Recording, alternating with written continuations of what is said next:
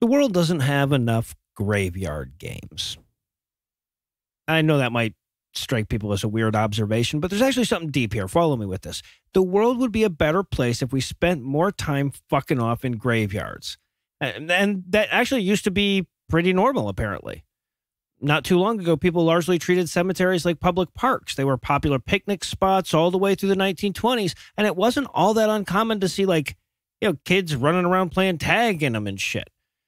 We mostly stopped doing that culturally because we were pushing people to go places that cost money.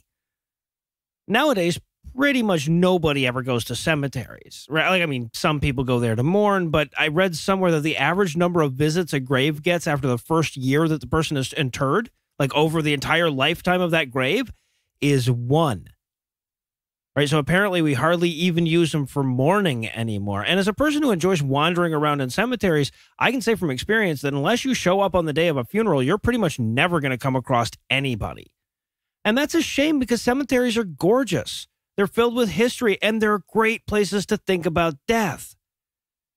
Now, I know that that last bit is the reason why most people avoid them, but it turns out that's actually a worse reason to avoid them than the fact that they're filled with history.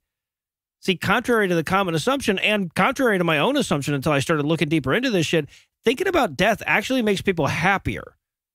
Very consistently, including, and one might go so far as to say, especially when it's one's own death that they're thinking about. Now, I'm sure that this depends on circumstance, right? Like, if you're contemplating your own mortality because that train's coming awful fast and you haven't gotten out of the ropes yet, I don't think it tracks the same. But reflecting on the fact that you die at the end of this story is actually really good for your overall happiness.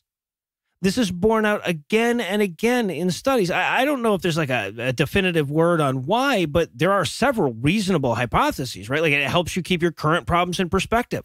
It encourages you to slow down and smell the roses. It prods you to forgive transgressions and get over your grudges. I mean, it could just be that you like flush all the sadness and melancholy out at once, but one way or the other, it tends to make us happy. And that makes me question a lot of assumptions I've had about religion. Right, so I always assume that one of the main reasons that people cling to religion is because robbing them of fake immortality forces them to contemplate death. But if contemplating death actually makes people happy, that changes the calculus a bit. I mean, maybe I always assumed religion discouraged people from thinking about death's finality because it left people unprepared for questions of their mortality, right? But what if they're against it for the same reason they discourage masturbation and butt stuff? What if they discourage it because they know it's a source of happiness? I mean, I don't mean to sound conspiratorial here, but I'm reminded of Brave New World, right? Where like everybody was terrified that if they stepped out of line, they'd be exiled to a dreaded island where they'd be isolated from the rest of society and subject to those terrible tropical storms that they'd seen the news footage of. But it turned out that living on a tropical island is fucking awesome, and terrible storms are just a very minor part of it. Like for so many people, the thought of contemplating death is actually so much worse than the thought of death. And look, I get that it might sound weird to tell depressed people to cheer themselves up with a quick stroll through a cemetery. I mean, it sounds like a fucking threat, actually, but it's really good advice. And if you want to get the most out of it, don't just pass by. Look at the headstones. Read them. Think about who those people were and what your headstone's going to look like. Clear some weeds. Have a picnic. Play some tag.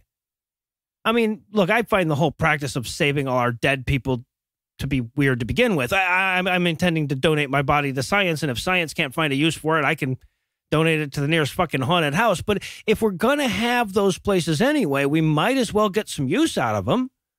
And to be honest, I feel like everybody should be cool with that, right? I mean, if you actually think your loved one is somehow attached to their corpse, would you rather they spent eternity resting in a dour-ass empty place that kids run past, or a place bathed in laughter, happiness, and Nerf gun fights? And I should emphasize that this isn't just about our personal happiness, though that should probably be enough.